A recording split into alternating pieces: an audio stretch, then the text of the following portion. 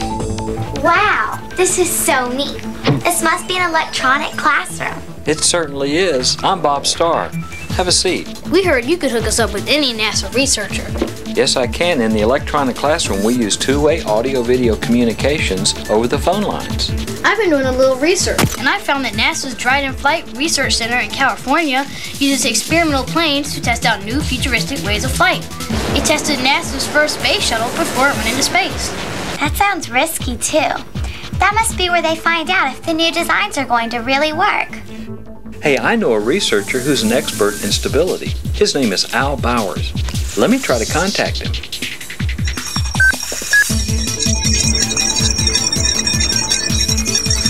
Hi, I'm Al Bowers, an aerospace engineer at NASA's Dryden Flight Research Center.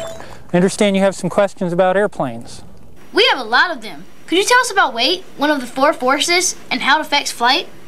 One way that weight affects an airplane is the way the weight is distributed. The weight is distributed on an airplane so that there's a balance point, and that balance point is called the center of gravity. How does the center of gravity help you design planes? I'm glad you asked, because we use the center of gravity to determine where to place the wings on an airplane. On a normal airplane, like this one, we place the wings just behind the center of gravity, and that helps to keep the front end of the airplane pointed forwards. Our plane always flies to the right. Is there anything we can do to fix this problem? That's the purpose of the tail.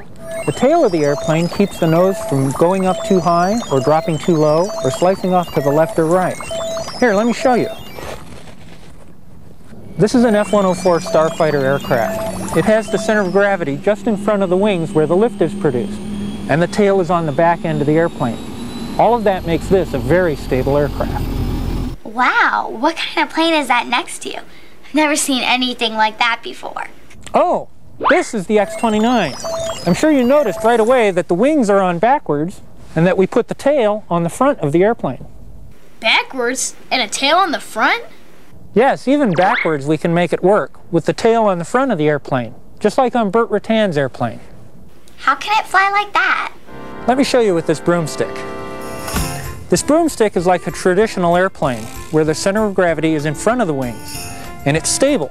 If we move it to a new position, the broomstick just follows along. But the X-29 was unstable. It had the center of gravity behind the wings, and so it was like your egg crate airplane. And it didn't fly very well. But on the X-29, we had advanced technology in the form of very fast computers.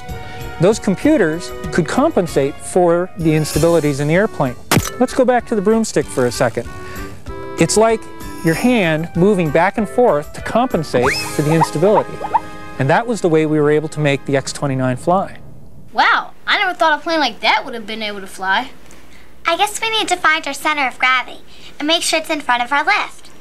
Yeah, that'll make our plane more stable. Thanks for all your help, Mr. Bowers. Bye.